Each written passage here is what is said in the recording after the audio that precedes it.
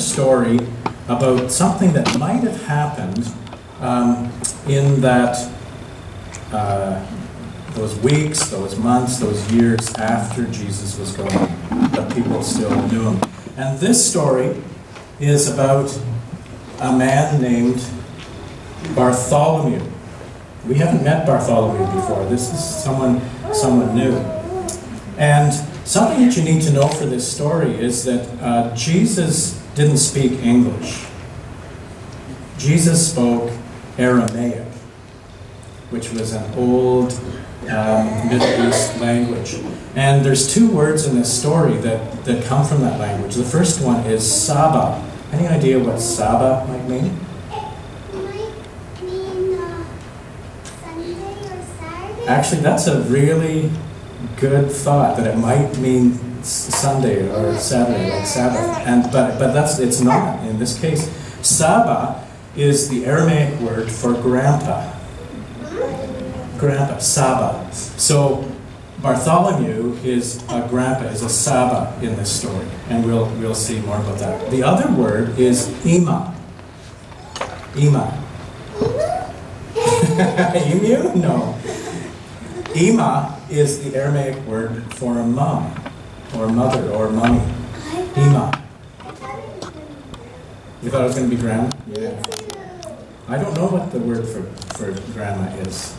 I'll have to look that up. So, when this story begins, Bartholomew is sitting under a fig tree. A yummy fig tree. And he's sitting there just enjoying a beautiful day. He can smell the fruit. The fruit are all ripe on the tree, and he's just enjoying the day. And he was thinking about Jesus, because he had been a friend of Jesus. And so he was thinking about the time that he had spent with him, when all of a sudden, his peaceful time under the tree was interrupted by screaming children. Screaming children coming towards him, arguing. You hold it. No, you hold it. I don't want to do it. How come we have to do this? And they were going on, and on, and on. And there arrived Matthew with a basket saying, Saba, Rachel won't hold the basket. And Saba said, calm down, Matthew. What's the problem? And Rachel arrived with a real pout on her face. Her lip was sticking out like... And Daniel, the little brother, arrived, and Daniel said, Saba, Ima, our mom, asked us to pick figs for lunch. And Matthew and Rachel are arguing about who gets to climb the tree and who has to hold the basket. And they started arguing again. And Saba said, why don't I tell you a Jesus story? Maybe that will help you sort things out. And they all said, oh yes, please Saba. So Matthew took off the basket and they gathered around their Saba to hear the story. And so he told them this story. Not long before Jesus died, he was with his followers and he decided he would pray for them. And what he prayed was that he said, God, I have done all the work that you wanted me to do. I've shown people what God is like, and now these followers need to do that same work. And Jesus prayed that we would become one in heart and mind. Well, Bartholomew looked at his grandchildren and realized that they didn't understand what he was talking about. This story was a bit too hard. And then he remembered that actually Jesus' followers had trouble understanding the stories too, and they were adults. So he said, it's like this. Jesus wanted us to keep doing his work, to tell people about God, to help others, but it doesn't work if we're arguing with each other. We need to love one another and work together. And Matthew looked at Saba and said, Saba, picking figs isn't doing Jesus' work. Doing Jesus' work, and Saba said, well, maybe it doesn't seem like it, but doing Jesus' work means living like Jesus did. And so he said, what do you think Jesus would do if he were asked to pick figs to share with others? And all the children looked at each other and thought. And Rachel said, well, I guess I can hold the basket. And then Saba said, I have a better idea. I'm the tallest, so I'll hold the basket. And all of you can climb in the tree and pick the figs. And so that's what they did.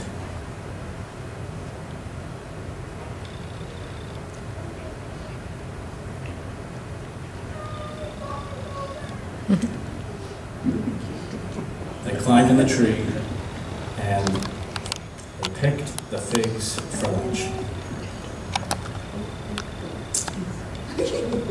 I wonder how Saba felt when he saw the children arguing and fighting. Pretty upset because they are his grandchildren, and usually children get along and they weren't getting along. And I thought that maybe they could take turns holding the basket. No, that's a good idea, yeah. So he was probably upset, but that's a good thought that maybe they could have taken turns. I wonder how the children felt about having to do something they really didn't want to do. I don't want to do this. Don't make me do this. Kind of whiny and grumpy, right? But none of us are ever like that. I wonder how the children felt about Saba.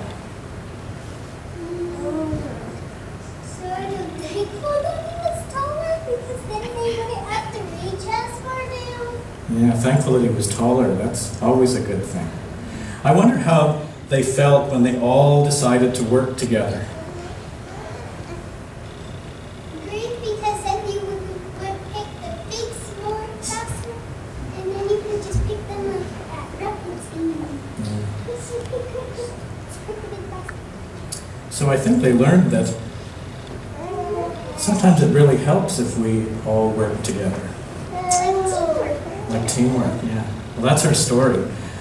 We're going to sing a song now about Jesus, and I can imagine these children singing that song as they were picking the figs, and so we're going to sing it together. And we've got some. This is a song that really needs shakers and tambourines, so we're going to invite you to grab something there, and we're going to sing this a few times through. If I can get that.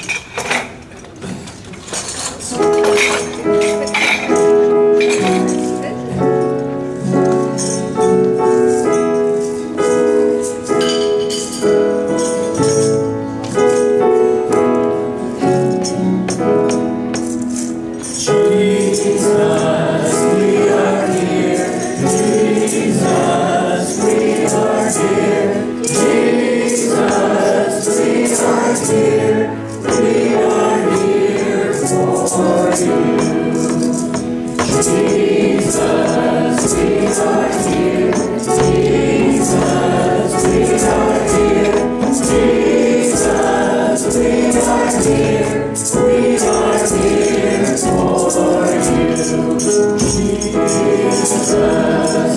are here.